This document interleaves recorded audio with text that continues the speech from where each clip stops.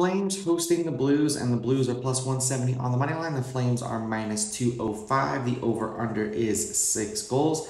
The Blues getting a goal and a half are minus 145, while the Flames laying a goal and a half are plus 122. The Flames are on a 4-game losing streak. The Blues are on a 2-game winning streak.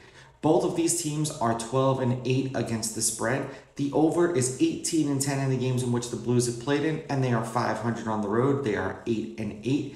The under is 16-13 in the games in which they've played, and they are 10-5-1-1 at home. Head-to-head, the Blues are on a 2-game winning streak. The Blues are 7-3 against the Flames in their last 10. The favorite is 6-4 on the money line. The team getting or laying goals is also 5-5. There have been 3 one-goal games in their last 10 meetings. None of their last 3, the 4th game that they played against each other, was a one-goal game. The over is 5-4-1 in the games in which they played in, and the over 6 specifically is 5-4-1. The home team is 5-5 in their last 10 meetings.